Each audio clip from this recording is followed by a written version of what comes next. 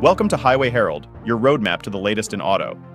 Today we're diving into the world of electric vehicles, EVs, a realm where automakers, investors, and policymakers are all vying for a piece of the electrified pie.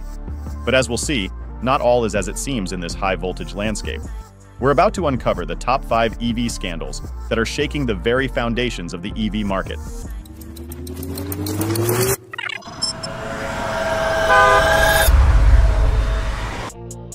Starting with scandal number 5, the Electrify America debacle.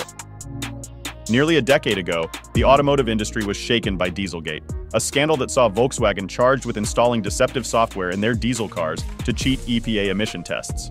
The fallout was significant, with emissions found to be 40 times higher than allowed, costing Volkswagen billions. As part of their amends, they invested $2 billion in creating Electrify America, a network of over 4,000 public chargers for electric cars. However, this initiative has been marred by its own controversies. Electrify America has been ranked last in consumer satisfaction among fast-charging networks by J.D. Power.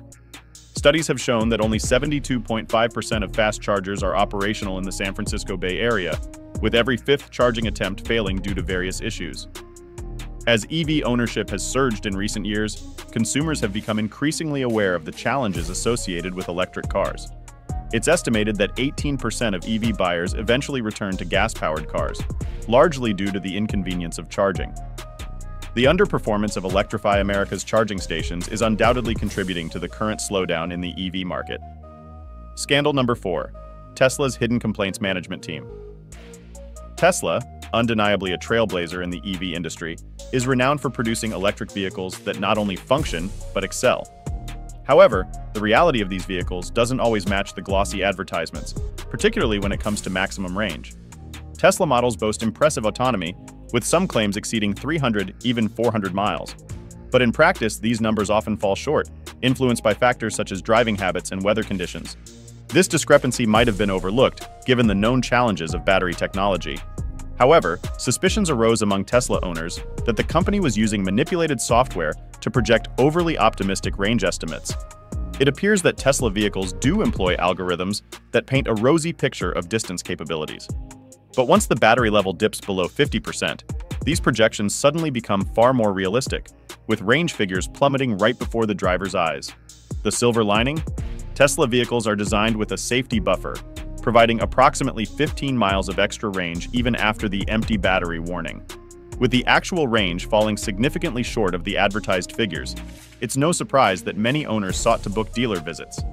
However, Tesla found a way to curb these visits by sending messages stating that remote diagnostics had confirmed the battery was fine. We've since learned that Tesla employees were directed to deflect all range-related complaints. As these complaints mounted, Tesla established a dedicated team to handle these cancellations, dealing with hundreds of them on a weekly basis. The situation escalated to the point where Tesla began tracking each employee's cancellation count.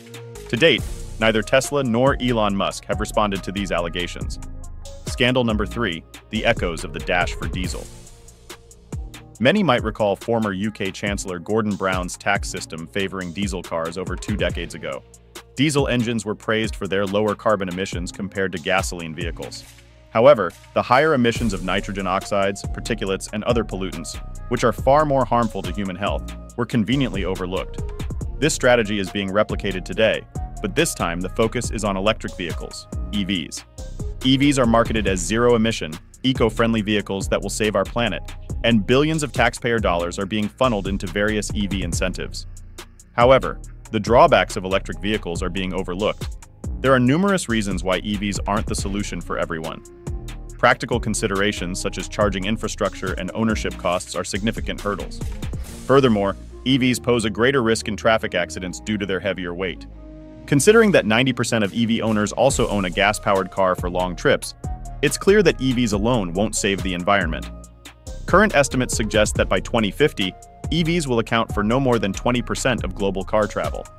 According to the UN Climate Panel, this would only reduce global temperatures by a minuscule 1/10,000th of a degree Celsius by the end of the century. Interestingly, the International Energy Agency found that hybrid cars emit the same amount of CO2 as EVs over their lifetime, despite being cheaper and lacking many of the downsides of EVs, particularly in terms of charging.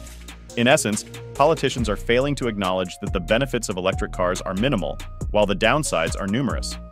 Meanwhile, they are reluctant to tackle larger CO2 emitters, such as electricity production, agriculture, and industry. Remember, passenger cars only account for a mere 7% of global emissions. Scandal number 2, the Nikola deception. Nikola, a company founded by Trevor Milton, serves as a stark example of the realities of the EV industry. While we won't claim that the entire automotive electrification movement is built on a foundation of falsehoods, it's evident that many aspects are merely the product of wishful thinking by various pioneers, officials, and politicians. The gap between promises and execution is glaringly apparent. This scandal perfectly illustrates this point. It all started a decade ago when Milton founded a startup in his basement with the vision of creating a hydrogen fuel cell heavy-duty truck, an electric vehicle powered by hydrogen instead of batteries. 2 years later, we saw the unveiling of a prototype called Nikola 1, which Milton claimed was a fully operational pickup, not just a pusher concept truck. However, it soon emerged that this concept, along with many other projects and technological advancements, were nothing more than fabrications. Milton faced numerous accusations of false and misleading statements, from claims that one of his pickups, the Badger, was built from scratch using Nikola's parts and technology, to misleading information about producing hydrogen at a reduced cost. Milton even began taking reservations for future orders to showcase billions in revenue. The fallout? Milton was sentenced to 4 years in federal prison and fined $1 million. And finally, scandal number 1, the GM share buyback. This might not be a scandal in the traditional sense, but it's a glaring sign that many established automakers are struggling to navigate the transition to electric vehicles. General Motors, GM, long considered a faltering titan, is a prime example. Despite significant investments in recent years and a clear commitment to an all-electric future, GM's plans have hit roadblocks. The company is hemorrhaging billions on new EV investments, struggling to acquire new technologies and adapt its production processes. Profits from pickups and other gas-powered vehicles are being funneled to offset these massive EV losses. In this challenging climate, with shareholders dissatisfied with the current earnings projections, it's no surprise that GM's share price has taken a hit. In response, GM officials made the logical decision to buy back shares worth $10 billion, a quarter of the company's entire value.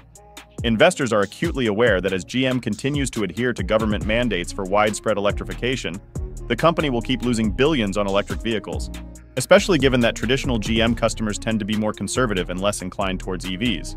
GM must lean on profits from gasoline-powered vehicles for as long as possible, and abandon the ambitious goal of producing over 1 million EVs annually by the end of this decade.